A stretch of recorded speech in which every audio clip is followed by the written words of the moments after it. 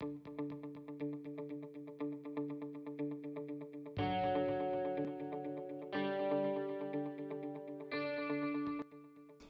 everyone, today we'll be looking at the split strategy for our addition mental strategy series.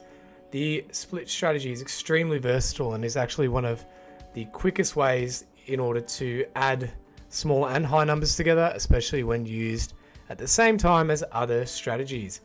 So we'll jump straight into it. Basically what you're doing with the split strategy is you're adding two or more numbers and you're looking at splitting them up into their place value units. So here we've got a 24 consisting of a 20 and a 4, and 32 with a 30 and a 2. So generally always good to start with the biggest numbers first. So in this way we've split 2 10s and 3 10s. So we're just going to pop in 20 plus 30 below.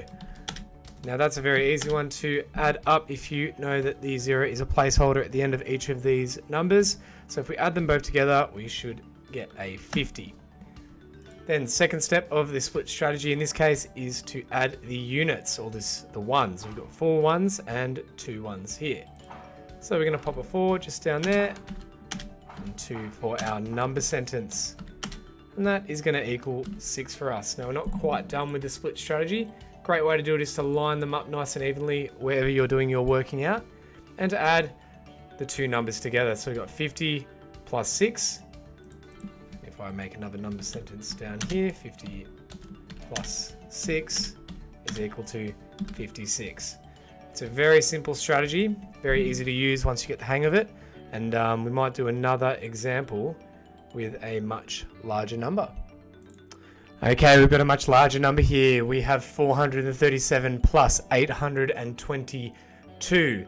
So a little bit more tricky than our original example that we looked at, but the technique remains the same. So I'm just going to use a red marker here to break up my two numbers into their place value columns.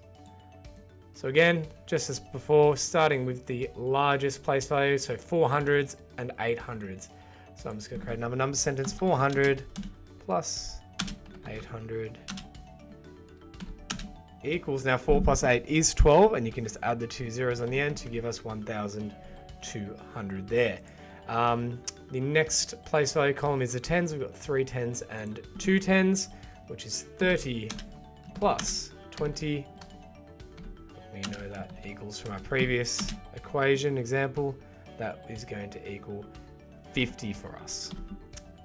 Make sure again that you line it up as best as you can, because it makes it a lot easier. The last one we're adding up for this example is 7 plus 2, and that's just 7 1s and 2 1s, or units depending on what language you are using. So 7 plus 2, which we know is equal to 9. Now this one's a little bit tricky because we are adding 3 numbers. Now because the place value lines up really well in the split strategy, it is actually very easy just to line them up and add them together in what is basically a longer, what used to be called a formal algorithm. So in the units column, we've got a 0, 0 and a 9, so we can write a 9 in that one. In the tens column, we've got a 5 and a 0, so that's going to be 5 representing 50. And because we've got no other numbers in the hundreds or thousands column, we can just have that 12 and we can put it right there into our number. To make it a little bit neater, we are just going to go 437 plus 822 is equal to 1,259. Hopefully that makes sense. Remember, the key with split strategy is to keep them lined up and to only think about adding the same numbers from the same place value column.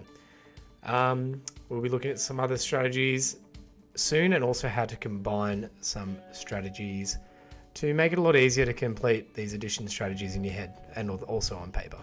All right, we'll see you next time. Thank you.